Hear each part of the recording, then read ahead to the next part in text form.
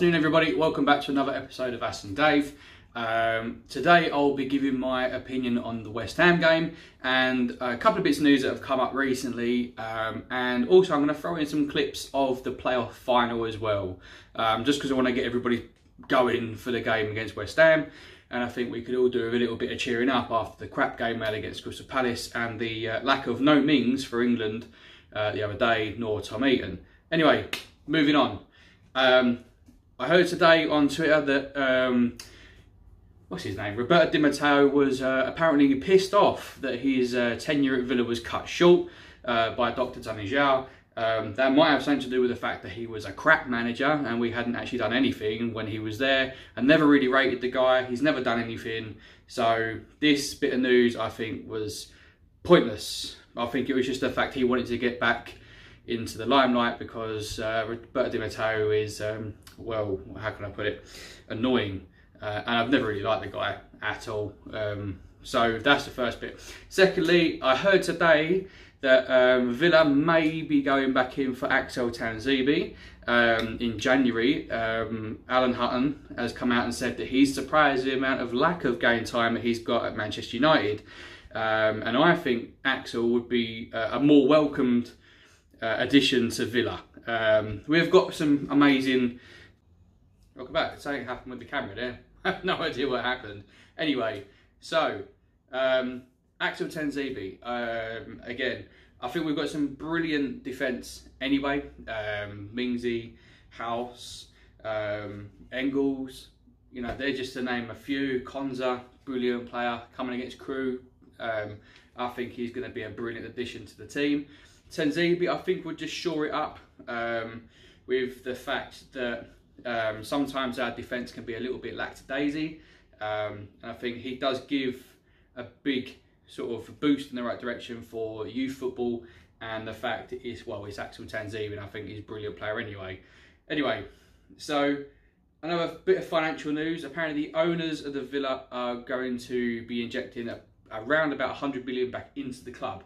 So this might make it a little bit easier for us to, well, do more financial stuff, I guess, more like sort of getting players or shoring up contracts. But it just goes to show that the Villa are constantly putting money into the team. So that was a bit of financial news I heard today. So it's also good to know that the owners have still got that faith and have still got the passion for the club as well, going in the right direction, putting money into the club as well. So also as well, I'm going to move on to the West Ham game. I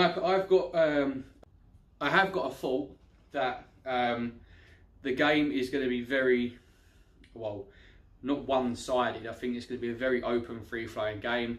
I think I've said from the start, West Ham are a very good team. They've got some decent players who've made good additions to the team this year. I do believe they are one of the most underrated teams in the Premier League. So shoot me if you want. You know, that's my opinion. I've always had that opinion of West Ham. Also because they're only about an hour away from where I live, so they literally are on the news all the time. They're everywhere. So even the fans, you can't escape the fans. They're everywhere. But moving forward, I think the tactic against West Ham is to get at them easy, just pummel them. Try and get the play down the right flank, our right flank, because I think if we can put more pressure onto the left winger and the left back, which would be Arthur Maxiaku, I do believe, I think he's prone to making mistakes that will lead to you know, some decent play. So if we have Frederic Gilbert playing, he hopefully will get around the back, get a decent ball into the box, or even just get into the box and have a crack goal.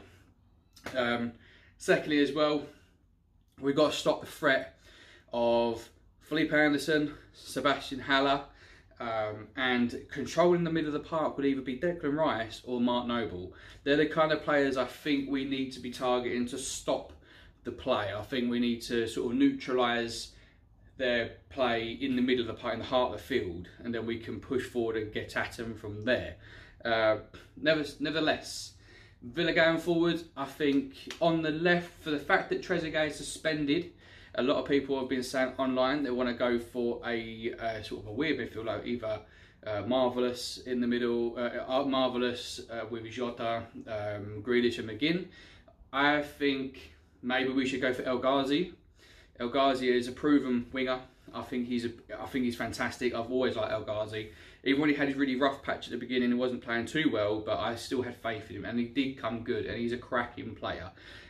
So I think El Ghazi on the left, right we should have Jota, in the middle, McGinn and Grealish. So I think that would be a good fit. I think that would be quite a good midfield, because you've got the wing play, you've got the steam engine in the middle, and you've also got Grealish who can draw the fouls and draw players to him. So I think with the fact he's got a lot of, you know, good bit of talent on him, I think that might draw Mark Noble to sit on him, and Mark Noble's not got the legs anymore to turn with Jack, and he might force him into silly errors. So that's my thought. That's me as a Villa fan. I have got a clip. My friend Steve Games did give his sort of opinion. We did this on the way back from work, so check out my clip now.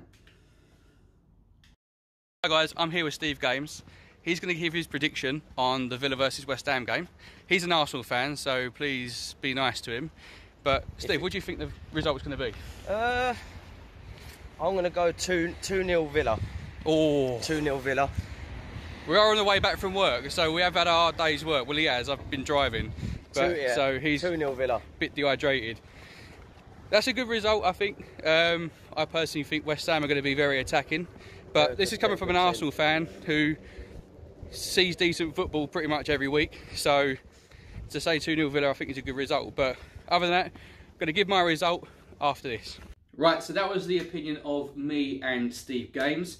As you saw, I didn't give my score opinion. I'm leaving that till now. And I think I am going to go for a 2-2. I will never bet against Villa. I'll never say Villa are going to lose like 6-0. That's not the case. That's when we play Man City. I think I'm going to go 2-2. I think we're going to be pushing too much and leave ourselves open at the back. I think Mings-Y's going to have a lot of work to do in the case of neutralising Haller. I think our fullback's going to have a lot of work trying to keep Felipe Anderson at bay.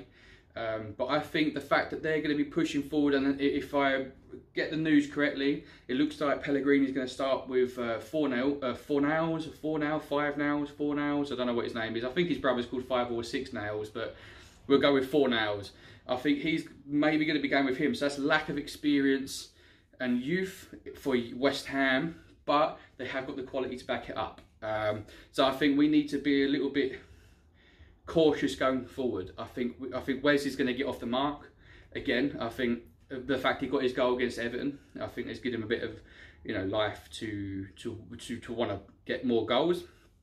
But also I reckon John McGinn's going to get.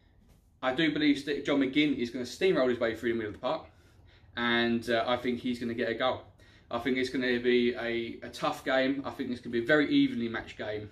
But again, that is my opinion. Guys, if you're new to the channel, if you're new to me, I'm going to make this a match day thing as well on the West Ham game. So I'm going to get some clips of the game. I'm also going to get some clips from outside as well. I'm looking to get people involved. So do comment, subscribe, notify yourself. I'm trying to make this a bit bigger and trying to get more news in. This was a little bit, how can I say, impromptu. I wasn't going to do this until tomorrow. But I thought if I do it now, it gives you guys more of a chance over the weekend to do what you want to do rather than watching my face on your phone or your laptop or your computer or your telly. This damn stand. I've got a new stand for my phone so I can do these little video things, and it's Bluetooth. It turns off and turns on, and then jolts and turns. So a lot of editing had to be done. But anyway, I'm doing this with AVFC 12th Man. The Facebook page is in the comments below. Also as well, do check out the Aston Villa YouTube channel as well.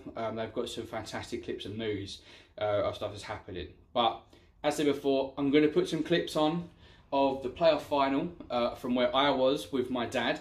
We both went to the final, so I'm going to put them on there as well, just to kind of get us buzzing ready for their game on Monday, because we've got a whole weekend to go without no Villa football. But thank God the football is back, because I cannot stand international breaks. I can't stand international football.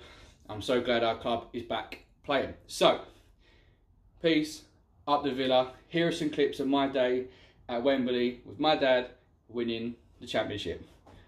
Peace.